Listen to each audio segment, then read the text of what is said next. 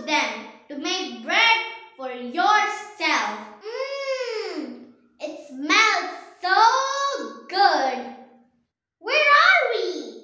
We hiked right into the kitchen. And my sister is making the best bread in town. They smell so good and they taste even better. But the flour she uses to make the bread is different from the bread flour we see in stores.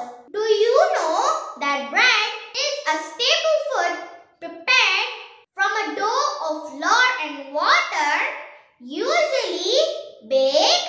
An early leavened bread was first made by the Sumerians, who passed all their knowledge to the Egyptians around 3000 BC. They refined the process by adding yeast to the flour. Bread is also made from the flour of other wheat species. Non-wheat cereals including rye, barley, maize, oats, sorghum, millet and rice have been used to make bread.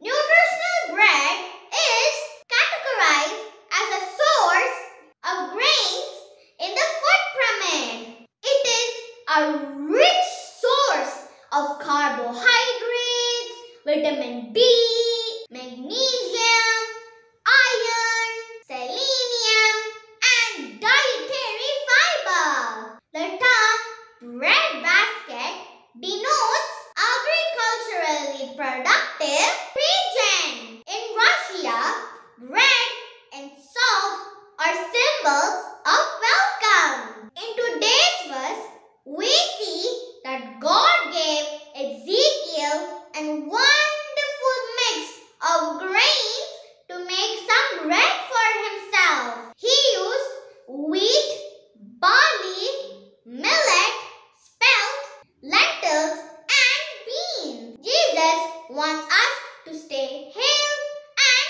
healthy. If you haven't tried a healthy bread, then take the recipe from Ezekiel chapter 4 verse 9 and make some bread for yourself today.